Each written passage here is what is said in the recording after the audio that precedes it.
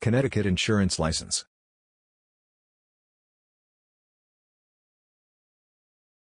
To get an insurance license, a person is required to finish a pre-licensing course.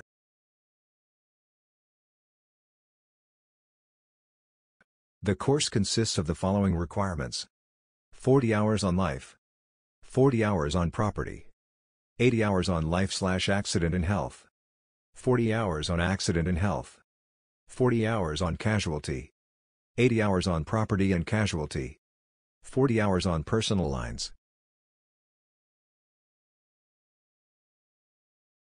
It's important to know that the above-mentioned hours may vary in accordance with your choice of an insurance license.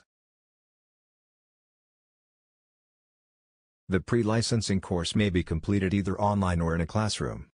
The pre-licensing course finishes with a final exam. To pass the exam, the applicant must get at least a total score of 70%. Then, you will be given a certificate of completion. Once the course is finished, one must pass the Connecticut licensing exam. The fee for every attempt is $79.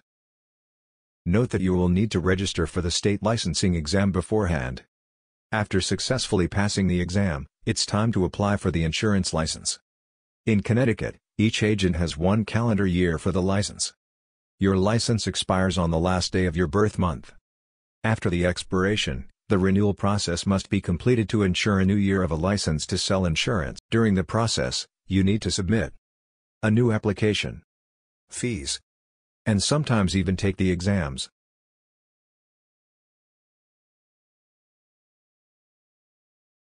To become an insurance agent, a person is required to pay a fixed amount of money.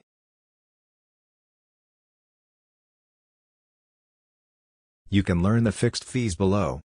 License fee, $160. Online application fee, $140. Amendment fee, $130.